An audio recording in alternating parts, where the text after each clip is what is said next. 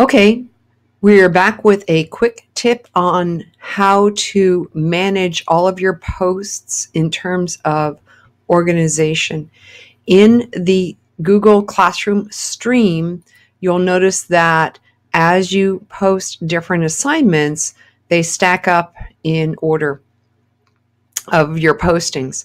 That can make you a little bit crazy when you're trying to find different things. Note that you can click on the three dots and you can move something to the top. And then what that will do is that will do exactly what it says, which is float that to the top. Unfortunately, there's really not much else to be done here except kind of fussing with these things in terms of the order in which you want them to appear. However, two things to know. One is your last assignments will float to the top, which makes it easier for your students because whatever's more current is towards the top. They don't have to scroll up and down. The second thing that I would advocate doing is leveraging the topics area. So to do that, I'm going to click on Add Topic, and I tend to do it by either chapter or session or unit or module, whatever I want to do. I'm going to label this as Chapter 1.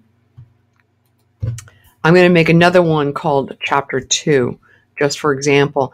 Then what I'm going to do, and of course, if I had set these up ahead of time, I could have done them just as I was creating each of my questions. But I'm going to go ahead and edit my content here. And now I can choose a topic. So I'm going to put that under Topic 1 and save it. And I'm going to, you can see that now it says Chapter 1 here. I'm going to do the same thing with this. Chapter 1. And this is a Chapter 2. So I'm going to go ahead and put those in Chapter 2. So the advantage of doing this is that even though the stream shows everything, and you may find yourself scrolling up and down an awful lot, if you leave it alone, the latest and greatest will float to the top. That's number one. But number two, if you leverage these topics and you've categorized all of your posts and questions and announcements, etc., you can now direct your students as well as yourself to click on the topic. So if this is Chapter 1, everything that I've added as a Chapter 1 question appears.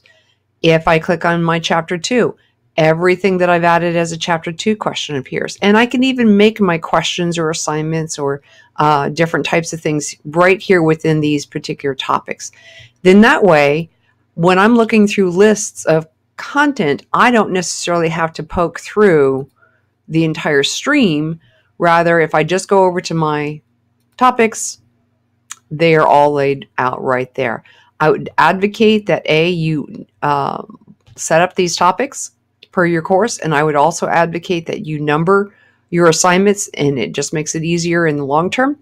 And that's the quick tip for organizing your Google Classroom pages. See you later.